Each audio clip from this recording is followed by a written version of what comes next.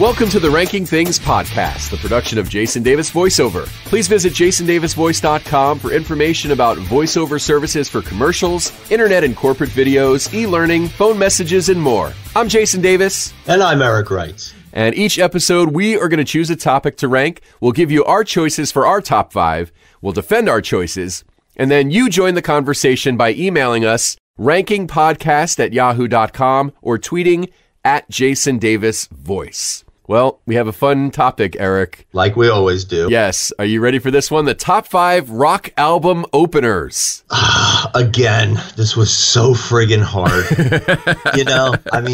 There's just so much out there. And of course, I solicit some input from some friends and family. I look online sometimes. All right. So what's your number 5? All right. My number 5 is from the Rolling Stones, the 1969 album Let It Bleed, with that fantastic opener, Gimme Shelter. Okay. It fades in slowly with this just really cool, kind of haunting Keith Richards guitar, and then it slowly builds. And then you got Mick coming in with the whoo. It's just really cool. And Keith Richards just has, his own sound, and it builds up. I just love that. And anytime I hear it, I turn the radio up, and sometimes I go, through my CDs and actually look for it and listen to it. Yeah, I've never been a huge Stones fan, and I know a lot of people are probably like, "Oh, figures, what a dick. He doesn't have any taste in music and stuff." Especially when you hear, when I go through my list. But that song is obviously a classic. There's this great movie called 20 Feet from Stardom, and it's all about all the great background singers that are kind of unsung heroes. And the woman who does the hook on Gimme Shelter is featured. They talk about when they recorded that. Like, she was in hair rollers. Like, they called her in the middle of the night to come down to the studio. It's a great story. When you hear her vocals isolated with nothing else, it's super cool. The whole movie's great, but that part in particular is very, very interesting. It's very cool. Okay. All right. What's your 5? Number 5 for me, the title track of Meatloaf's Bat Out of Hell. Out of Hell. Yeah. Oh, okay. And I'm going to give my wife, Sue, a little bit of credit for this one because she had suggested it. And when she suggested it, I'm like, oh, yeah, that's got to be in the top 5. Listen, no rock album sounds like Meatloaf's Bat Out of Hell. Jim Steinman's writing and his voice are just perfect together. The song is just under 10 minutes. It literally is epic. And that album, you talk about teen angst. Oh my God. And it just captures, you're 16, 17 years old or whatever, and, first girlfriend and breakup and little spats back and forth. And I remember Meatloaf just seeing, going to a record store and seeing a poster of him, and he's all sweaty and nasty, and his hair's all stringing down, but he's wearing the fluffy shirt from Seinfeld. Yeah, like a tuxedo shirt with the ruffles. The ruffles. Because he's very operatic, Yep. And so that's a great choice. I like that. Pretty much every record company passed on this album. Everybody that they played it for, they were like, what the hell is this? Because it was like nothing else out there. Oh, it definitely is a different thing. And anybody that was willing to take a chance on that was either crazy or they just saw or heard something that they thought was going to become big because, it's different. The whole album plays very theatrical. This song in particular, it's a real roller coaster ride, and it definitely sets the tone for the whole album. It's one of the top albums of all time, having sold more than 43 million copies worldwide. All right. Number 4. My number 4 is from the Violent Femmes from their self-titled debut album, 1983, Blister in the Sun. That brings me back to, college and partying with a bunch of other kids my age. The first time I heard somebody put that album on, it starts off with just this acoustic guitar doing dun dun dun dun dun dun dun dun dun dun dun dun dun. Snare drum, dun dun dun dun dun dun dun dun dun dun dun dun dun, snare drum. And I'm sure musicians have a term for the way the guitar sounds, but it's so basic and raw, like somebody was doing it in their bathroom, because you kind of hear the strings reverberating, and you hear the fingers sliding down the strings. Because I think it was Keith Richards. His big thing was playing a guitar for a while before he would use it to record because of that sound. He didn't like that sound sliding your fingers on the string. So he played it so the skin from his fingers would get in the strings. Oh, wow. So you didn't hear that sliding sound. That's pretty cool. Yeah, so I thought that's pretty interesting. So I just really love that album. And the whole album, you talk about the cycle of a relationship and, you know, you're hanging around with a bunch of friends and just jumping around and being silly. And, you know, the lyrics in that whole album are just very odd. So it's very, very fun. And it's a song about masturbation too, right? Is it? I think it is. So. Blister in the sun. Yeah. Let me go on. See, now I'm going to have to go through like a blister in the sun. Let me go on. Nah, I don't Isn't know. it something like Big Hands? Something? Big Hands, I know you're the one. Uh-huh. Body and beats, I stay my shit. Oh. Oh, my. Revelation on the Ranking Things podcast. I am so naive. It's ridiculous. Fun fact about this, in 2005, Blister in the Sun became the first English language song allowed on the all-Irish language radio station RTE. Oh, okay. So you're 4. Number 4 for me, Tom Sawyer from Moving Pictures by Rush. Yes. Excellent choice. So Moving Pictures has always been my favorite Rush album. When it came out, it really took their career to a whole new level. I mean, they had success, obviously, but they went from being sort of a band with a real cult following to being Rush. You know, I mean, they really became very big with that album. And Tom Sawyer, definitely the perfect opener for the album. I love that whole album. I think it's good from start to finish. Tom Sawyer, you got the trademark synth, a huge part of the Rush sound. I dare you to not play air drums during the drum solo. Of course. You have to play the drums. Because even if, and it has to be in the air, because if you try to hit anything, you're just going to foul it all up miserably. It just solidified them as the great band that they are. Yeah, I've seen them a couple times. I really like Rush. That's a great choice. Thanks, man. What do you got for number 3? Number 3, I have from 1991, U2's Achtung Baby. The opening song was Zoo Station. I was always a big U2 fan. Which surprises me that they're number 3 for you. Well, makes you curious as to what I have above them, right? Yep, it does. But do remember, I am really a classic rocker at heart. I was a huge U2 fan all the way up until Joshua Tree. And then when they released Rattle and Hum, I was like, I'm not really sure where they're going with this. So I wasn't all that thrilled with Rattle and Hum. And then a few years later, this new album comes out, and on the radio they're playing The Fly, and I was like, wow, that sounds really cool. I like this is a little different for them. So when I went to get the CD, the cover of the CD is very different. They're wearing makeup. It definitely had a much more alternative feel. And when I put it on in my car and it opened up with Zoo Station, you know, you hear the dun-dun-dun, this kind of echoey guitar. It's different than what Edge had been doing before, and then another dun, dun, dun, doo, doo, doo, doo, this kind of weird thunder sound, and then you got these other mechanical sounds coming in, and then you got the drums coming in, and you're like, and I'm in my car dancing.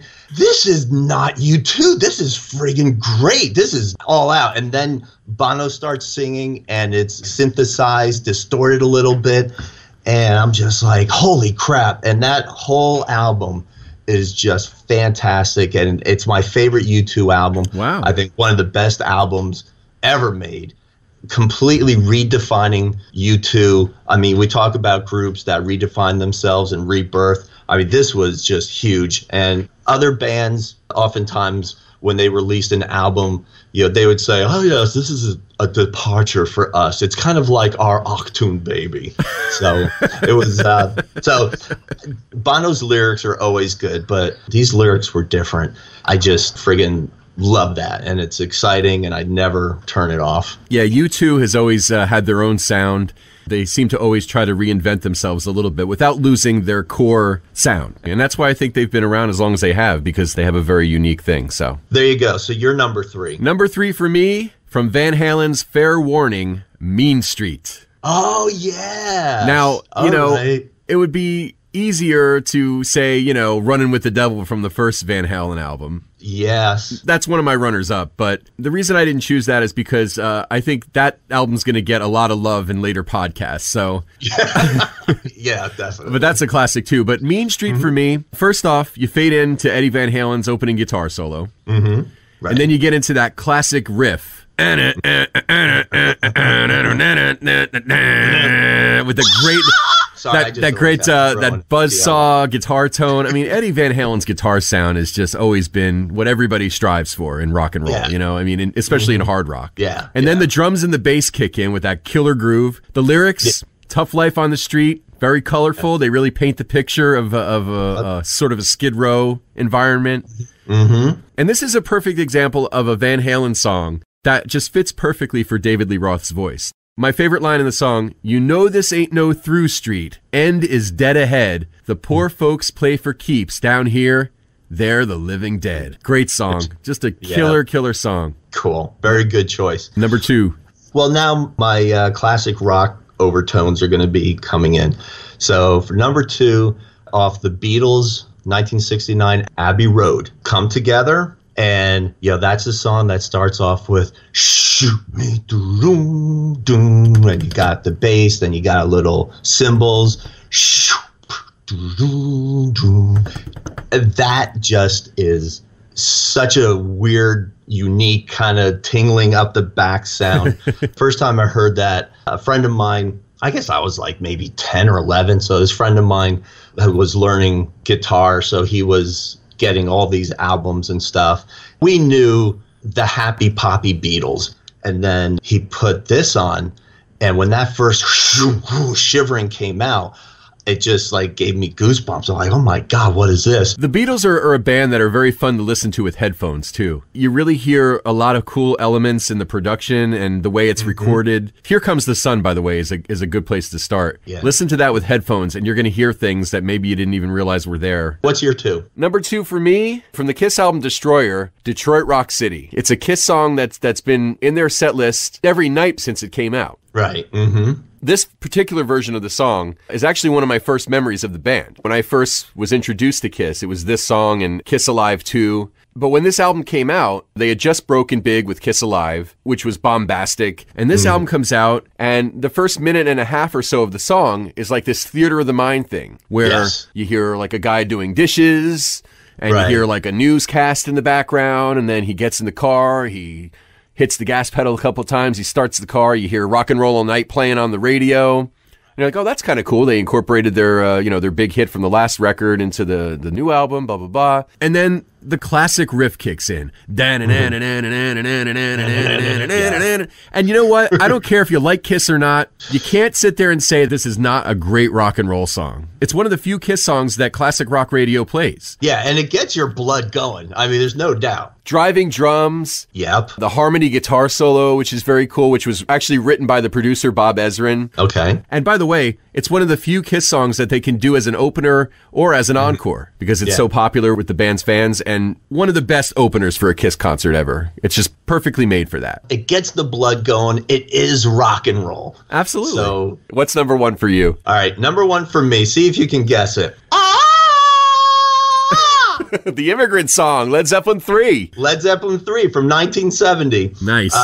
Frankly, I could have chosen a few. Could have gone with Black Dog. I mean, when that just opens up, first time I heard that album, hey, mama said the way you move, just grabs you by the nuts right at the beginning. Same thing with the Immigrant Song, dun dun dun dun dun dun dun dun dun dun dun dun.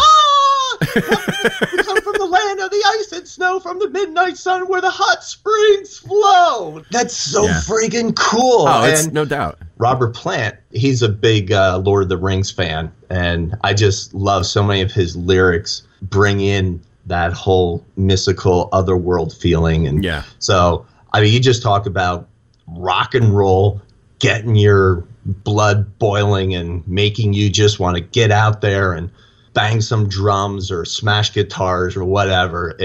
To me, there's nothing better than the Immigrant Song opener.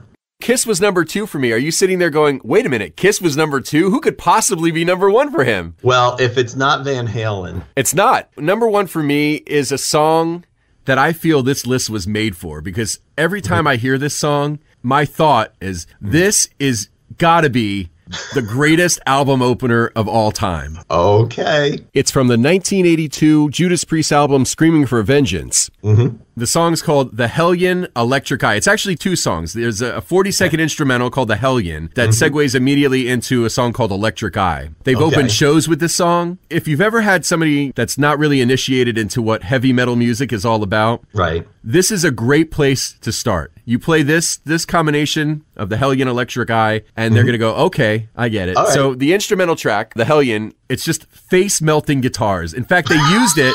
Face-melting. They used The Hellion for a Honda Odyssey commercial recently, a few years ago. Really? Yeah. Glenn Tipton and KK Downing are the guitar players from Judas Priest. Just a great guitar duo, guitar harmonies, all kinds of great lead work, just killer heavy metal, just perfect. You'll need to play it for me, but I totally trust, because knowing your taste in music, when you're saying something is face melting, I am totally there with you. I've got to hear this. You could look it up on YouTube for sure. It's definitely on there, but I mean, it's so cool that it made minivans look cool.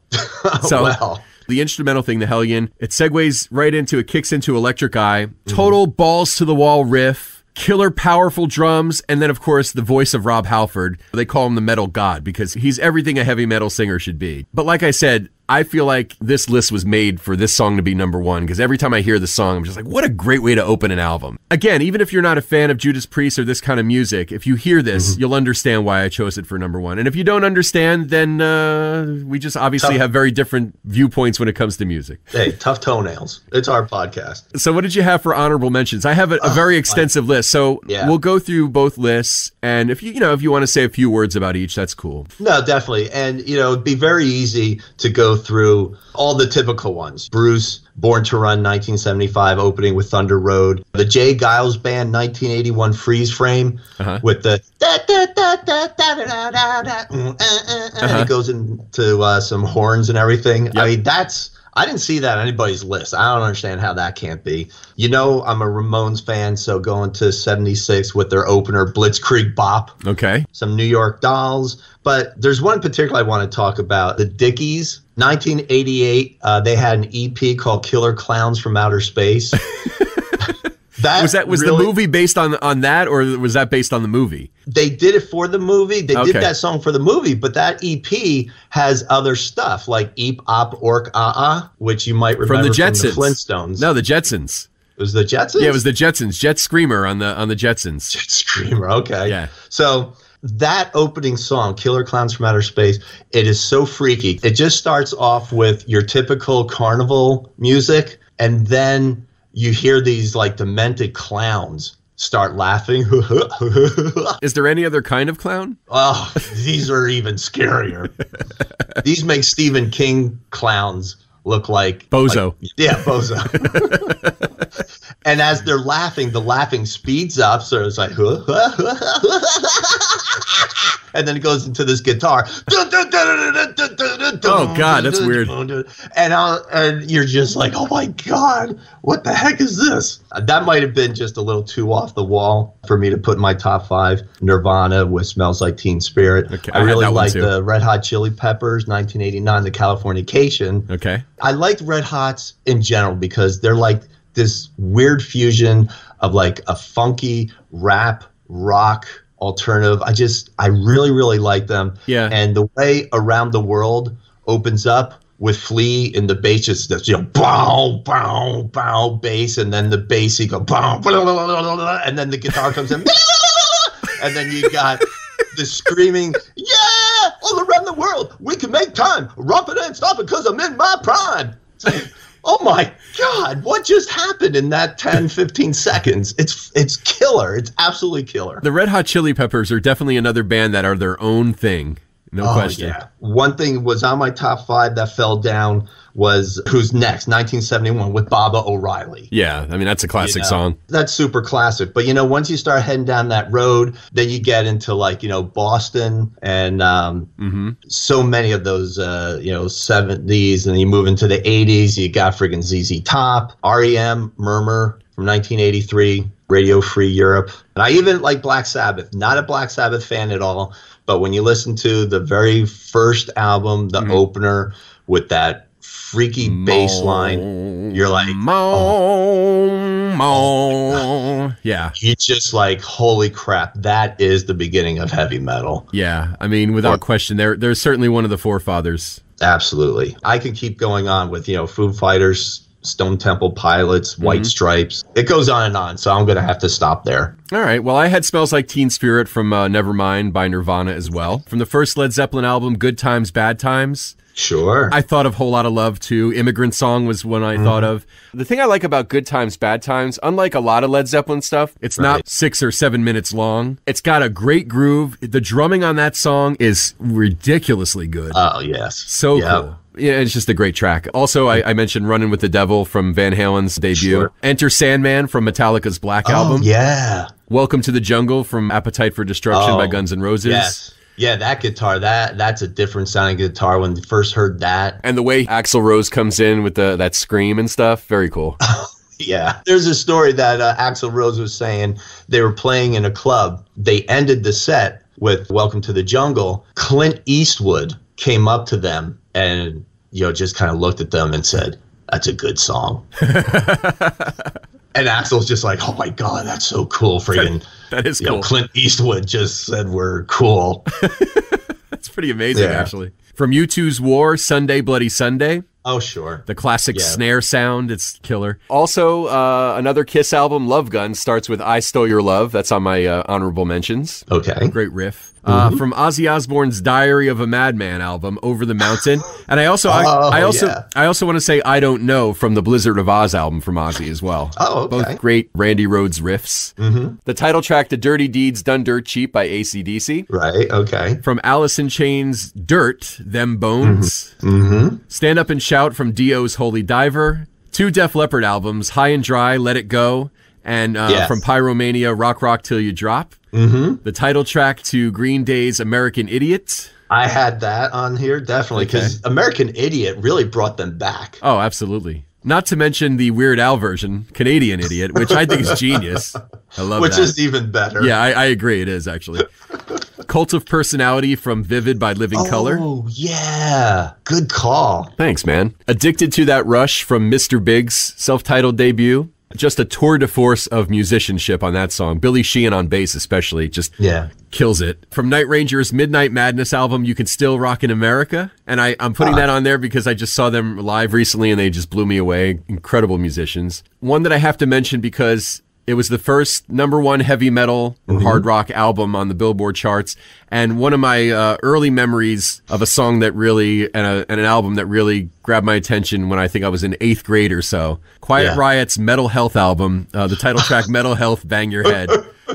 Oh, and I laugh, but in all honesty, when I was a freshman in college, a couple guys I was hanging out with really liked that kind of stuff, and we actually did that song for an air band contest. Yeah, I'm not a huge Quiet Riot fan. I like, a handful of their songs or whatever. I mean, they were a big band for me when they first, broke big when I was younger and stuff. I know a lot of people are listening to this podcast and they're probably going, God, does this guy listen to anything but hard rock?